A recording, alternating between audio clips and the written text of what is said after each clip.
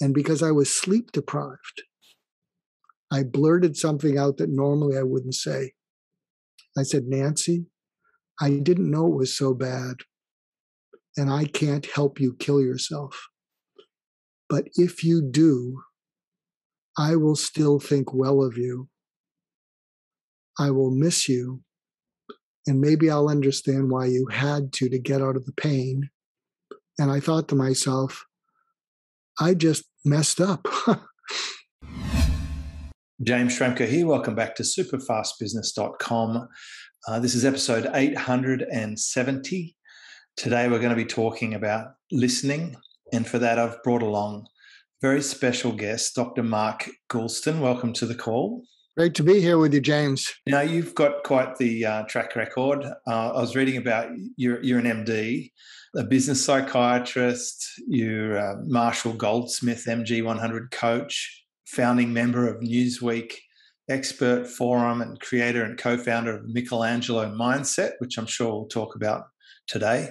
You've been helping founders and entrepreneurs and CEOs and getting lots of success and fulfillment. And you've also been the author or the co-author of 9 books. And the book that I thought was really interesting in particular was Just Listen. It's probably the one that put you on the map and has been translated into 28 languages, and it's becoming the top book in listening in the world.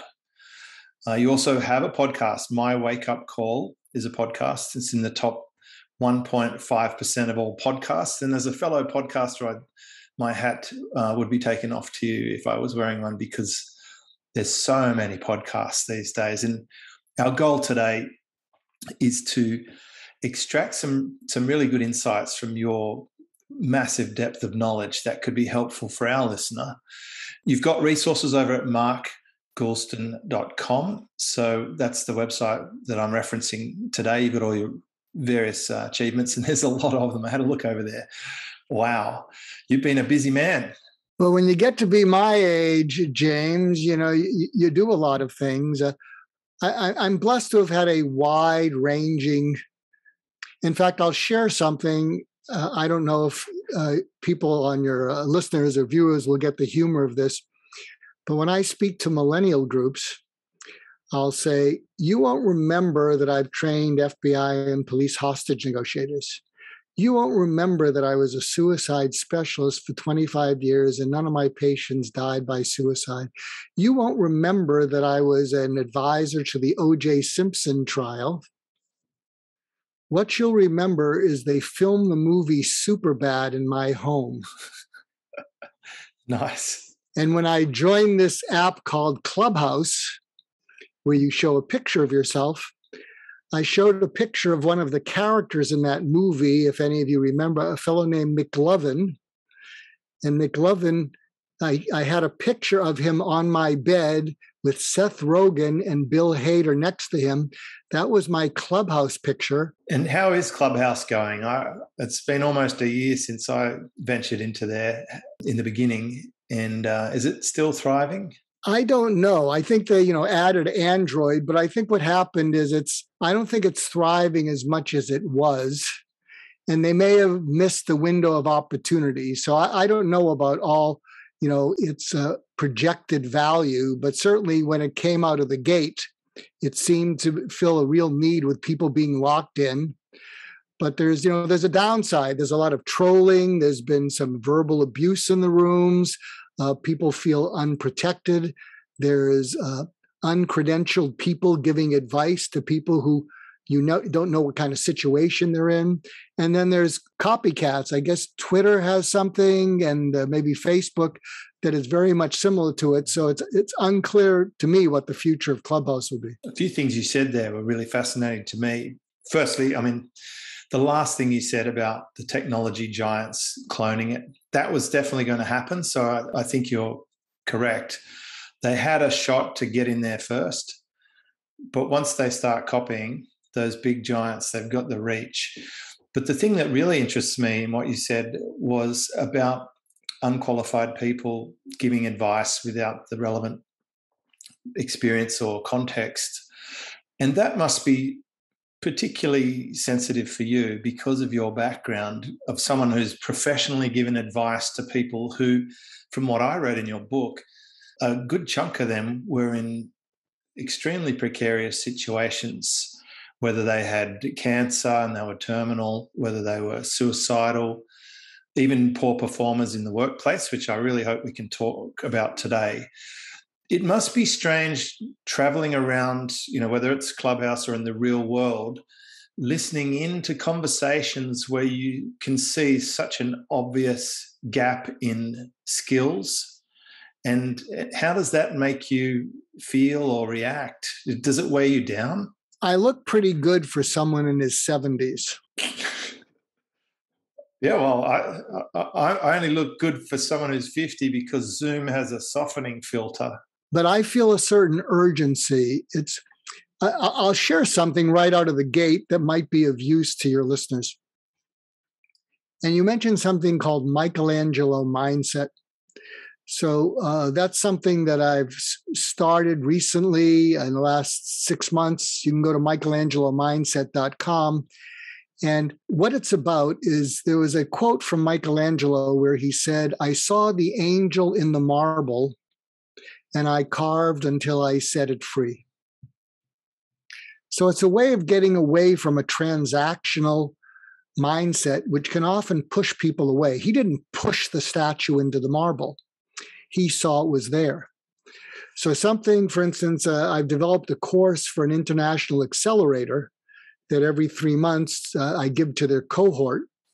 And it's called, Michelangelo Entrepreneur. And so what we talk about, for instance, and I'm giving a two-hour presentations in the next couple of days, is this particular cohort, they're now looking for money from investors. So they had friends and family and startup money, but now they have to go out. And so one of the things that's been a favorite of the cohorts is what I tell them is that inside every investor is someone who wants to give you their money, just like the marble with Michelangelo. Inside every customer or client is someone who wants to buy from you. Inside talent you would like to attract to build your company is someone who wants to work for you. And inside whatever people you have in your company are people who want to become raving fans of you. So the key is to find that or see it and scrape away everything that gets in the way of it. So I'll give you an example which they find kind of refreshing and comical when this part of the course, and you might get a chuckle out of it, I hope. I said, how many of you, when you're meeting with an investor and you're showing your PowerPoint and they smile, how many of you think the investor is saying yes?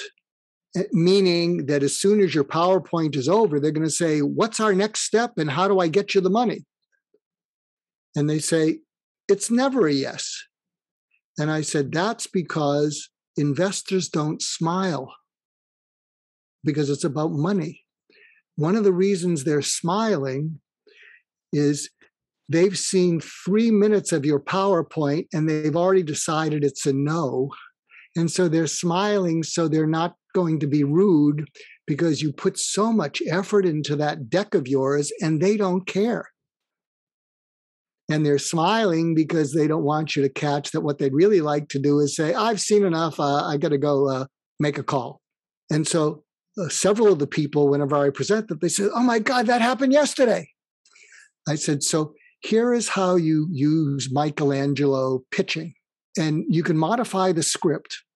But if they're smiling after you presented for 3 minutes and you know it's not a yes, what you say to them with this tone of voice and probably with a Australian accent is, might we pause now? And they're going to say, what? Yeah, could we pause for a moment? And they're going to be nervous because they're going to think, uh-oh, you caught me not wanting to be rude. It disarms them. And what you say to them, this is the script. And if you're in a Zoom call, you could do this. Or if you're in person, you put your hands up right next to each other. And you said, when I began my presentation, we were like this. You had money to invest. I'm a company that needs your money, and we're now like this. Here's you with money to invest, and here's me, a company that's not going to get any of that money. And so you've disarmed them, and then this is what you say, because inside people listening to you, even you, James, there is someone listening for something. And what you say to that investor is, I think we're like this because you were looking for and listening for something that we didn't present to you or didn't present to you yet. Let's scrap the rest of the slides. If you can tell me what you were listening for and looking for that would make for a great investment for you, let me see if that's something we can cover. And so they're totally disarmed because you've read their mind, and then you can help them. You can say, tell me about an investment that worked out really well in your firm that you brought in or someone else, and let's see if we can find out what the parameters were that made it a winner. Tell me also about an investment that worked out poorly and you don't want to replicate that, so you get them talking. And then what you can say is, it doesn't fit my company, but I'm in a cohort of 15 companies. I know 3 that might work out for you. So if you're willing, I'll send you a little bit about those 3. I'm not going to tell them that I'm pitching them to you. Take a look at them, and if you're interested, I'll make an introduction. So you've turned a conversation that was going nowhere into something in which you're dedicated to the investor's success, and those other companies don't even know you're going to make the introduction. So do you follow what I'm saying? That's Michelangelo listening. I want to try an experiment with you, James, if you're open to it. Sure, but I would be interested in getting an answer to that first question at some point. Which was? How do you feel when you're circulating out there in society, seeing an obvious gap in skills? Like, how does that make you react? I never get angry. I get determined. Gotcha. So you use it as a force to want to improve. And I think the extrapolation of that is that it's caused you to design this program to enable more people to have the skills. I think that's where we ended up. So let's get back to that experiment. So tell me if you have a certain internal experience when I tell you the following. If you're a host, you're listening to me, you're checking boxes, you have some ideas of what you want to ask me, you're staying on track. In fact, you brought me back after I took that long tangent, you brought me back to that question. So you're listening to me. And I'm hopefully not going to take that long to answer a question as we proceed. But if I focus on what you're listening for, what I'm picking up, James, is that you have over 800 episodes. You have listeners and viewers who trust you, have confidence in you, and you want to honor their trust and confidence by not wasting their time. And so what you're listening for, I think, is guests who can provide information that is relevant to your listeners and viewers, that is clear, concise, and actionable by them. Because if you can give them information that is relevant, clear, concise, and actionable, then you'll be honoring their trust and confidence in you. And you want to do that because their trust and confidence in you matters. Is any of that true? Well, all of that would be true. So can you feel the internal experience of, I really appreciate my listeners and audience. I know they're all busy. I know they don't want to waste their time. I want to give them something that is truly valuable to them. Well, it's always been the premise. And it's funny you mentioned the Michelangelo thing, because I've long been a fan of that Statue of David quote. It's also the basis for my own coaching model, is not adding things for my audience. It's taking things away. And I love that quote around perfection that I think it's Saint D'Ansbury or something similar. Perfection is when there's nothing left to take away.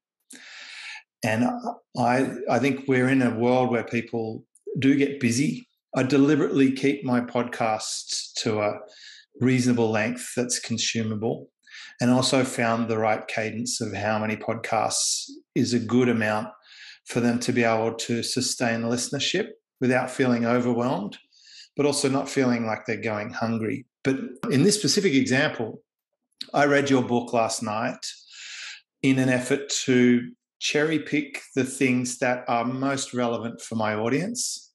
So I think there's two words that come to mind: relevance and context. And you're in possession of this vast array of information. And my job, as I see it, as the host, is to see if I can extract that on behalf of my audience. I feel like I'm their delegate or their proxy. They're not here. So I have to ask you the things they would be screaming at the speakers. Ask him this, or get him to tell you that. And I have a sense of what some of those things are. But at the same time, because as you mentioned, I've already done quite a lot of podcasts. And I would say that I'm better at listening to my guests than just punching through a template, which is what a lot of podcast hosts do. They just want to, they're a bit lazy. They'll say, oh, so doctor, tell me a bit about your backstory. And they'll make you do all the work, and they'll say, what do you think is important that people should know? And I mean, I've done the work because I want to leverage that. Ideally, my audience would get enough information from this episode that they would be excited to buy your book and go deeper, because books have been the weapon for me. Two weapons: sleep and books have been my strength in business. And if they could devour the book and implement it, you've got some fantastic actionable things in that book. You just gave a great example of how you teach your class with a script or a framework. My audience, I know, love frameworks. And there was a couple of other frameworks you gave, one for handling bullies and one for handling poor performers in a team, which I think would be wonderful if we could share those. Which one do you want to handle first? I think the bully one. I remember when you were at the trial and you were being bullied by an opposing lawyer, and they were a fierce, intimidating type that were trying to rile you up. And it really resonated with me, this story, because firstly, if you ever advertise anything online or you ever publish anything, even in your book, you'll still have 1-star reviews that just incinerate it. And the stronger your core is, which is why I go back to sleep and other things, not being shifted, was you gave two fantastic defenses. One was kind of if you're in a compromised position, say you're an employee, and then the other one was if you're not in a compromised position, which is what a lot of our listeners can really relate to, where you've got like the full armory at your disposal. So they were fantastic techniques. What James is referring to is I gave an example when I worked in the O.J. Simpson trial. Actually, there was one day in the O.J. Simpson trial, September 6, 1995, when I was sequestered because there was a character in the trial named Detective Mark Furman, who was this Los Angeles police officer who had said during the trial that he had never used the N-word, which is a very ugly word. And at the end of the trial, it turned out that he had used the word, and there were certain audio tapes that proved it. And so on that day, he took the Fifth Amendment, meaning he wouldn't testify. And the rest of the world who was interested in the trial got to see that. Everybody in the world who was interested saw that except me, because I was sequestered upstairs, because if he didn't take the Fifth Amendment, when I was then to be questioned by the defense attorney, F. Lee Bailey, he could have found out if Detective Furman perjured himself. So while I was sequestered, I didn't know what was going on. But what happened is in the hours when I was waiting, not knowing what was happening, I learned 80% of what I know about difficult people. And by difficult people, I don't mean just the yellers and screamers. I mean the ones who stonewall you, the ones who give you the silent treatment, the ones who play the victim card. And one of the things I learned on that day is that when I got to see F. Lee Bailey, he would do what 80% of difficult people do. And what that is that difficult people in our life, sometimes they will charm us. Otherwise, why would you let one of them into your life to begin with? So some of them can be charming, but then they'll do something to frustrate you. Then they'll do something to anger you. Then they'll do something outrageous, which causes you to want to become enraged. So outrageous is your feeling, enraged is what you become. But most people are uncomfortable being enraged. They feel off balance. And so when someone pushes you to becoming enraged, if you're not comfortable with it, you will then focus all your energy trying to keep a lid on not wanting to say something mean, cruel, hurtful, and filled with rage. So I knew he was going to do that with me. So he did come up at 7 p.m. I didn't know that Detective Furman had made the Fifth Amendment. And he was charming at first. But here is something that I discovered that you'll appreciate, but listeners won't get it, but you will get it, is I learned the power of innuendo. So innuendo is a way of making statements as a way to maneuver someone to being vulnerable. And so I have this ability to look into people's eyes and hold on to their eyes. So right now I'm looking into James' eyes and I'm moving all around, but I'm still holding on to his eyes. And I learned to do that in my work as a suicide prevention specialist. So when I could grab onto their eyes, the message I would give them is, you're going to walk out of this and you're not going to have to kill yourself. And I'm going to hold on to your hand emotionally until you reach the point in life where you're glad to be alive. And you don't have to believe a word I'm saying. So it comes from a very good healing clinical place. So when F. Lee Bailey came in, he sits down and I hold on to his eyes, just like I'm holding on to James. And here's the innuendo. Dr. Goulston, we don't know what your role is here in the trial. Now, normally when someone says that, you go, uh-huh. But instead of going, uh-huh, and leaning forward and being more vulnerable, I just blinked my eyes. So what I'm doing with James now is I'm imagining he's F. Lee Bailey. And F. Lee Bailey said that. And instead of going, uh-huh, I just blinked my eyes. And then he said, and we need to find out what your role was with Detective Mark Furman. And again, instead of going, uh-huh, I just blinked my eyes. And he did this for several minutes. And then the prosecutor who was accompanying me looks at me and says, Mark, you haven't said anything. And I mean, I didn't say, uh-huh, I didn't say anything. I just held on to F. Lee Bailey's eyes because I knew he would charm me, frustrate me, anger me, and then try to insult me. And I said to the prosecutor, he hasn't asked me a question. And then I started looking back into F. Lee Bailey's eyes. He flinched a little bit like, oh, there may be something more to this person than I thought. He started asking questions. And as I looked into his eyes, my mindset was, I'm not perfect, but I'm not hiding someone who killed two people. What's your story? So that's what I was thinking the whole time. And then he picks up speed. And then there was a point, just like that happened in the trial, where he said, he raises his voice and he says, so you are here to say that you never medicated, you never coached, you never did anything to affect Detective Mark Furman's testimony.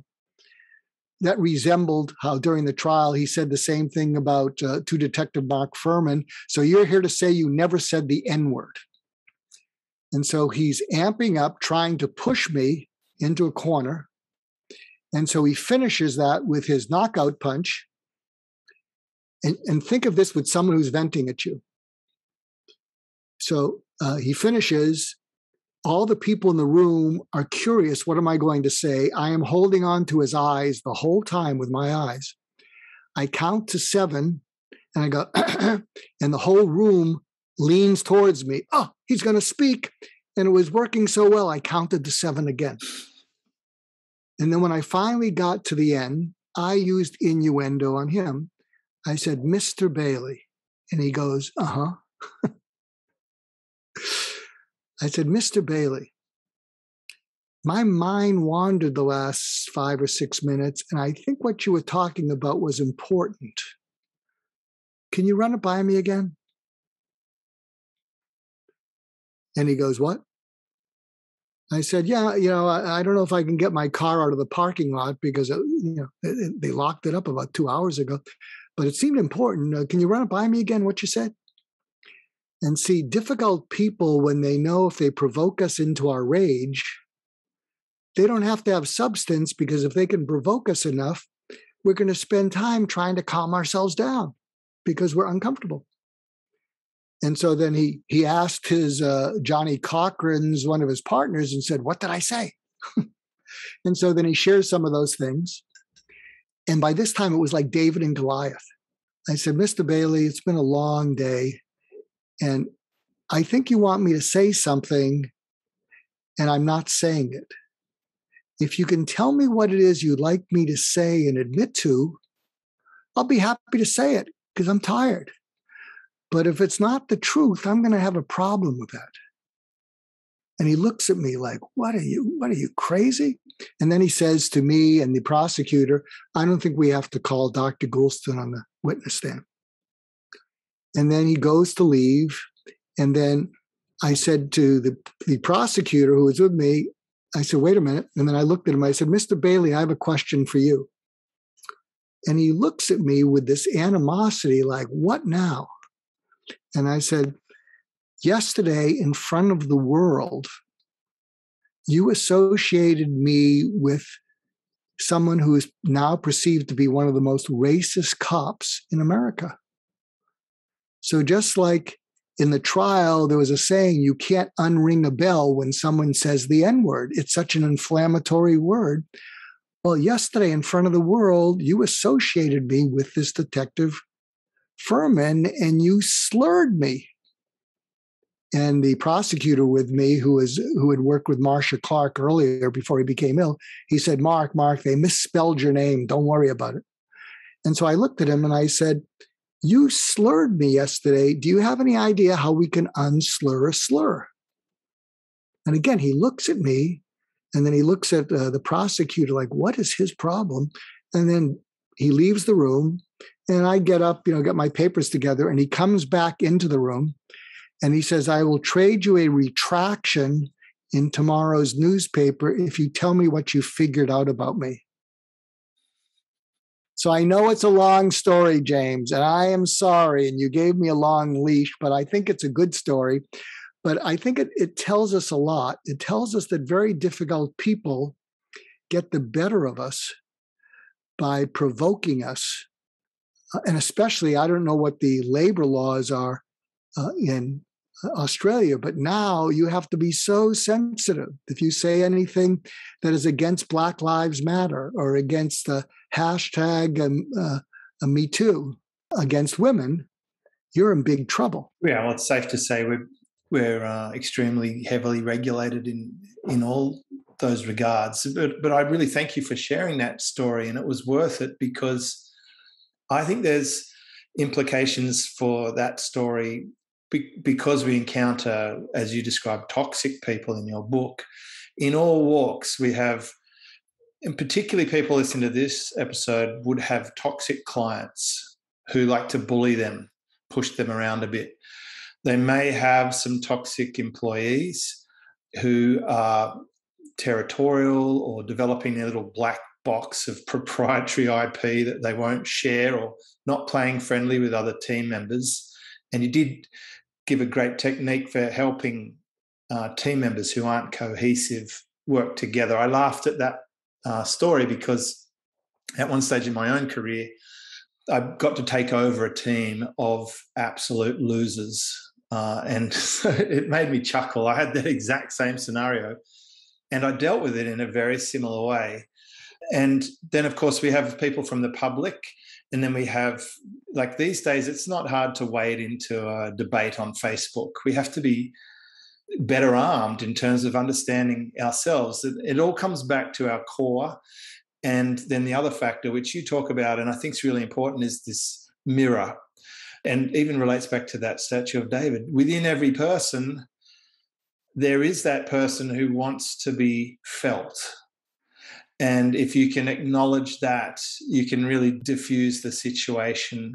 That might be a perfect sort of direction for us to go for this next part. If you could just talk a little bit about that, because that has implications for someone, whether they're suicidal, whether they're an unhappy customer, whether they're a talented team member who's not performing according to the spec that you thought you would get. This technique is so critical it's probably the foundational theme throughout your book of listening. And I think one of the reasons Just Listen did so well is that the through line is the more you can cause people to feel felt, which is different than merely feeling understood. Feeling understood can be clinical, but there's a distance. But when people feel felt, which people rarely feel even in their intimate relationships, what happens is actually a neurophysiology that happens is when people feel felt, there is a surge of a hormone called oxytocin. Oxytocin is the bonding hormone. It's what enables young mothers to not scream at their screaming infants who won't go to sleep. So oxytocin, when it's high, counteracts something called high cortisol, and cortisol is associated with stress. And the higher the cortisol, the greater the possibility that it will trigger a little trigger in your brain called the amygdala. And the amygdala is in the middle of your emotional brain. And when the cortisol goes really high and you're really stressed out, it sends a signal to the amygdala to shunt blood, literally, away from your upper thinking brain to your lower reactive brain, survival brain. So the expression deer in the headlights is actually true. When a deer is staring at you, there's no blood going up to their upper brain. They're frozen, and that happens in human beings. And yes, it's great to meditate. Yes, it's good to do breathing exercises, and I'm a great believer in that. But even more effective, or in addition, is when you can feel felt in a situation. And something I will share, which may or may not apply to your audience, but I know mental health is on a lot of people's minds, and I am on a mission to lessen suicide around the world. In fact, in the next couple of weeks, I'll be doing 2 90-minute calls globally to all of YPO around the world. We're going to be doing a Zoom call with a friend of mine. He became a friend. He reached out to me after his 14-year-old died by suicide. And so what happens is the more you can cause someone to feel felt, the more they will calm down. Let me give you an example. Here's a hack you can use that is magical in your personal relationships, or you can use it at work. Think of someone who vents, or someone who's sullen, or someone who's there threatening to trigger you. So what's happening is they're triggering high cortisol in you. You're feeling the opposite of high oxytocin. You're feeling pushed to your limit. So there's something in one of my subsequent books called Talking to Crazy, which is how do you deal with the irrational and impossible people in your life? And I wrote that book because there's a chapter in Just Listen that James remembers called Steer Clear of Toxic People. And I got a lot of interest in that. I even got interest from James today. And there's that chapter in Just Listen called How to Go from OF to OK, which is a way to talk yourself down when you're feeling agitated. But you can use this FUD CRUD exercise, which is in the book Talking to Crazy. And so imagine this. You have a spouse, someone they're venting, and your tendency when you get agitated is tell them to calm down, get a hold of yourself. Oh, you're being emotional, but that often agitates them more. So instead of that, you try the FUD CRUD technique, and what you do after they vent, which is their effort to provoke you to be off balance so they can then maneuver the situation in whatever direction, you look them straight in the eye, you wait 2 seconds, and you say calmly, "You sound frustrated." Or if they're sullen, you say, you seem frustrated and I think you're holding back. They're going to go, what? And they're going to go, what? Because they weren't able to provoke you. And you say, you seem frustrated and I think you're holding back. And here's the FUD, because I think you're also upset and disappointed. So can you fill me in what you're frustrated, upset, and disappointed? Because I'm sure you have all the reasons to feel that way. See if we can make this thing go away. And you do it in that order, because if you say to someone, you seem upset, you seem angry, they're going to get angrier. But most people are comfortable talking about being frustrated because most people are frustrated every day. And what you want to do, and there's something in one of my more recent books called Why Cope When You Can Heal, where I introduced the phrase, which eventually I'll do a TEDx talk on, called surgical empathy. And surgical empathy was the approach that I used with suicidal patients. Because if you haven't been suicidal, there's something you don't know, and I hope you don't get to know. But when you're suicidal, death is compassionate to hopelessness that won't go away. And so you keep it in your back pocket. If worse comes to worse, I can always end it all. So your pain feels understood by death. So surgical empathy means you want to go in there and help them feel that you feel that pain the way death feels that pain. And when they feel felt by you, they may let go of being attached to death and attached to feeling felt by you. Can I share an anecdote that might give you the chills? I think it was in Just Listen. Go for it. The early part of my career, I was a suicide prevention specializing psychiatrist. And I've been blessed. I've had eight mentors. They've all passed away. But one of my early mentors was probably one of the top 3 pioneers in suicide prevention. And he co-founded the suicide prevention centers in Washington and Los Angeles. And he founded something called the American Association of Suicidology. And I was at UCLA when he was there.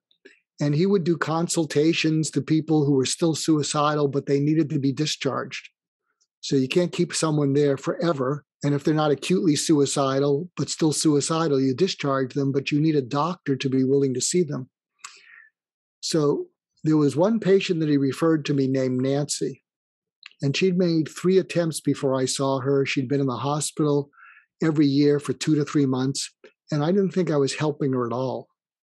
I was seeing her a couple times a week, and she never made eye contact. She wasn't catatonic, but I just didn't think I was helping her.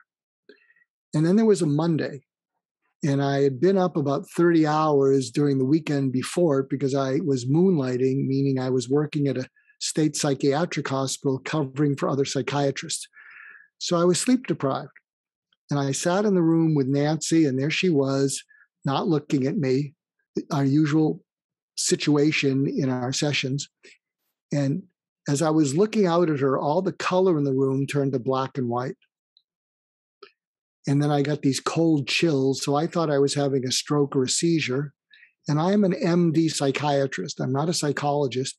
So I did a neurological exam on myself. I'm tapping my elbows. I'm looking at my fingers to see if I have double vision. And I had this thought, I'm not having a stroke or a seizure. I'm all here. And then I had this crazy idea that I was looking out at the world and feeling what she felt, black and white and cold and chills. And because I was sleep deprived, I blurted something out that normally I wouldn't say. I said, Nancy, I didn't know it was so bad, and I can't help you kill yourself. But if you do, I will still think well of you. I will miss you, and maybe I'll understand why you had to get out of the pain. And I thought to myself, I just messed up. I just gave her permission. And that was the first time she looked at me. And she looked at me just like I'm looking at you, James. And I thought she was going to say, thank you for understanding. I'm long overdue. And I said, what are you thinking? And she looked right at me, held on to my eyes, and said, thank you for understanding. if you can really understand why I might have to kill myself to get out of all the pain, maybe I won't need to. And then she smiled. And then while she was looking at my eyes, I decided to look on her eyes. I mean, this is where I learned to hold on to people's eyes like I did with F. Lee Bailey.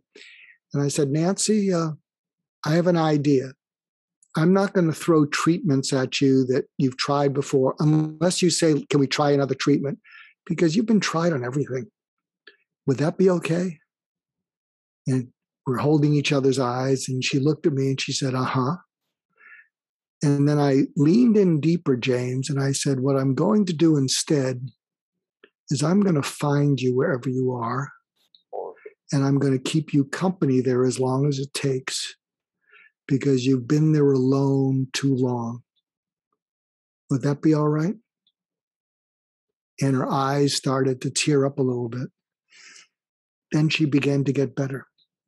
But that's an example of how do you cause someone to feel felt. It's powerful. It reminds me of the natives who meet each other in the horizon and look into each other's eyes, and they say, I see you.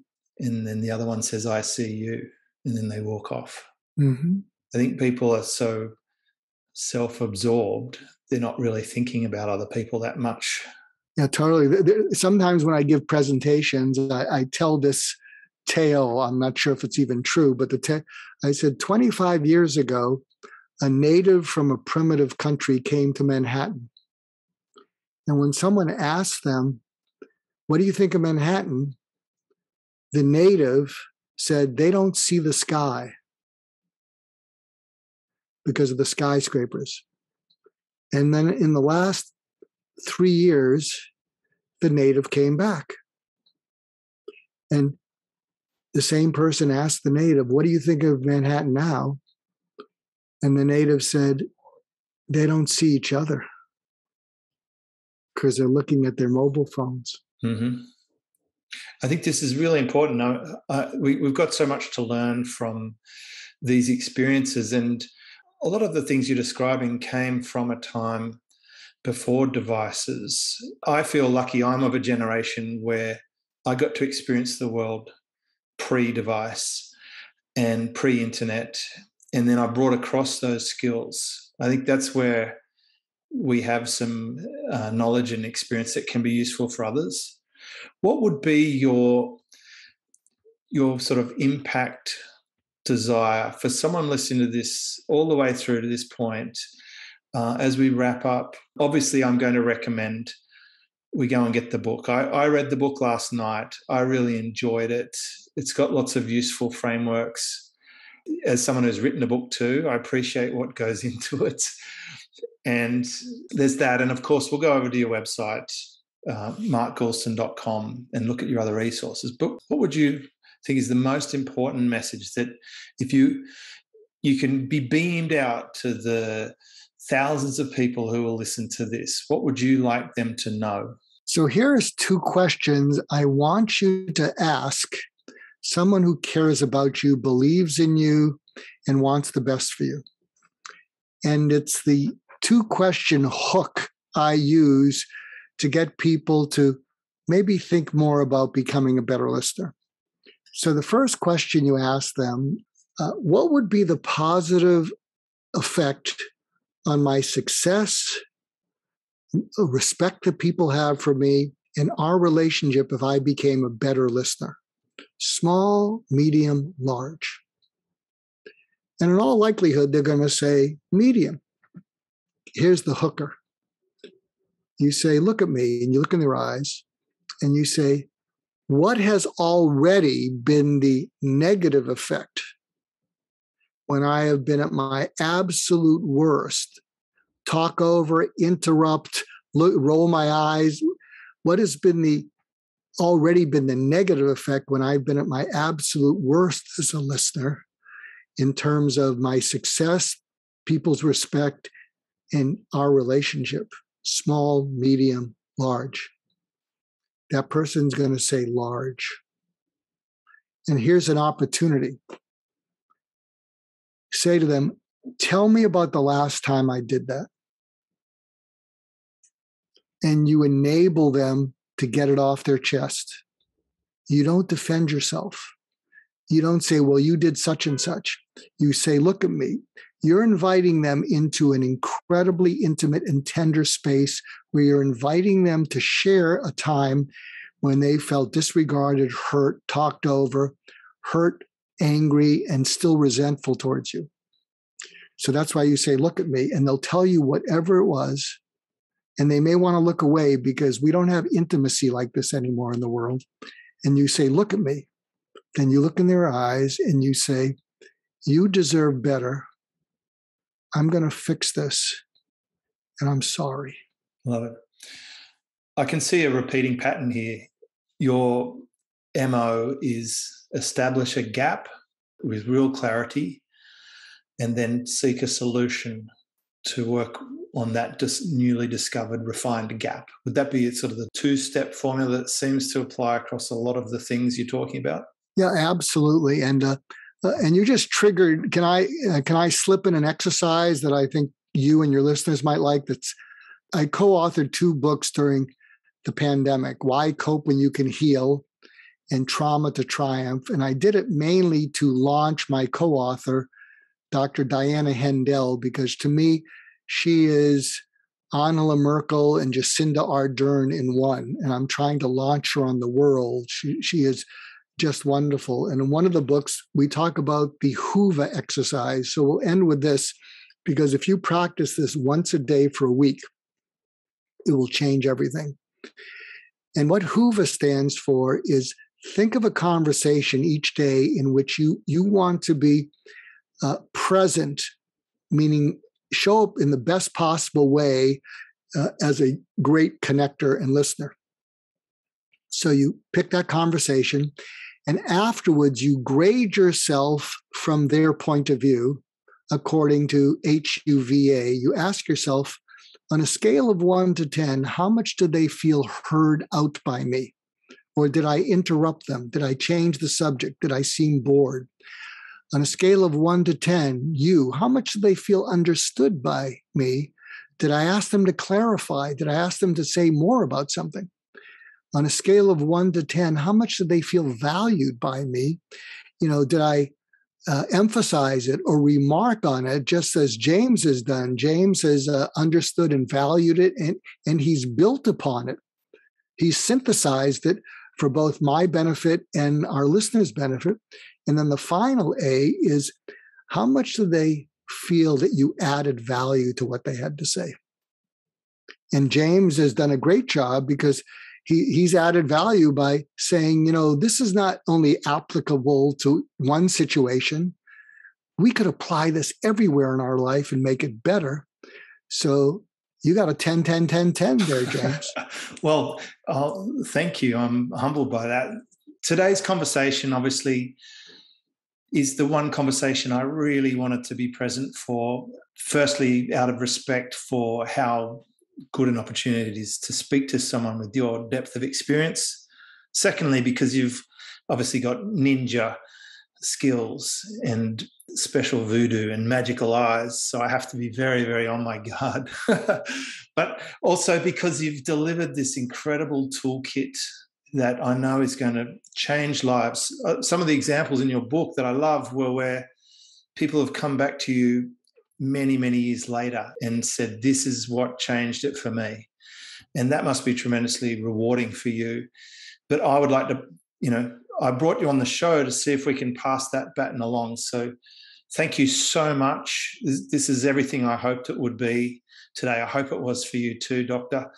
And we'll put this up on episode 870 at superfastbusiness.com. I highly recommend, especially Just Listen. That's a great starting point, but I'm sure that all the other materials are going to be fantastic. drmarkgoulston.com. Thank you so much. Well, thank you. You've been a consummate host, interviewer, and a very good listener. Thank you. Thank you. Discover how to build your business super fast. Check out superfastbusiness.com.